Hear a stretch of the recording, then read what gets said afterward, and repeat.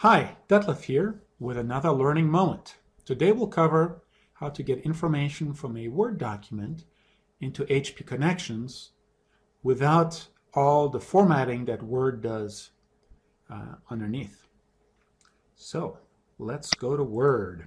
Here we have a document that has a banner, a table, and some hyperlinks.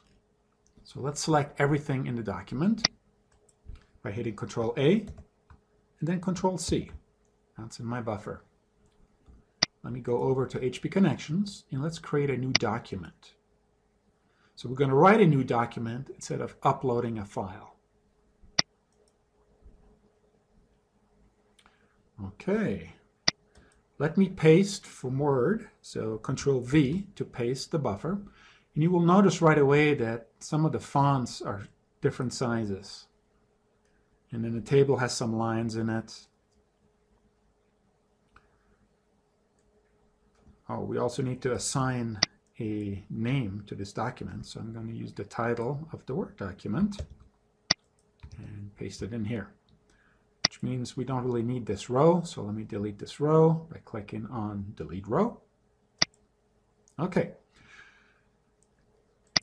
First off, let's remove all the formatting that Word put in. So I'm going to select all the content in the body and then hit this nifty icon that says Remove Formatting. Now it's all gone and it's using HP Connections native fonts and colors. Looks like I have to add some more white space in. So let's go here and here, add a carriage return, and how about up here? Now the banner did not come across. So what we have to do, we actually have to upload it as a graphic file. So let's go back to Word. And I'm going to click on the banner, then right-click and save that as a picture. Give it a name, let's call it Banner.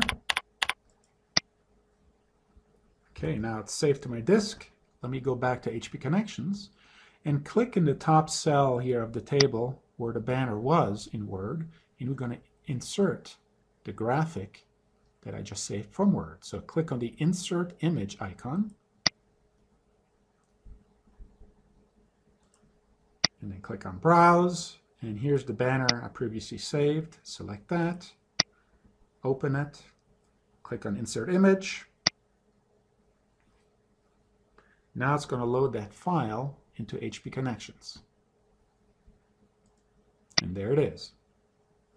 Okay, maybe I want to bold something here, make it stand out more. So I select the text and I use the built-in styles. So you can make it big to smaller. I think header 3 looks pretty good. So let's select that. This grabs the attention of the reader. Attention all managers. Okay, this looks pretty good. Last thing as always, let's tag this information. Since this was a test on formatting from Microsoft Word, I'll use those tags. Okay. Click on Publish.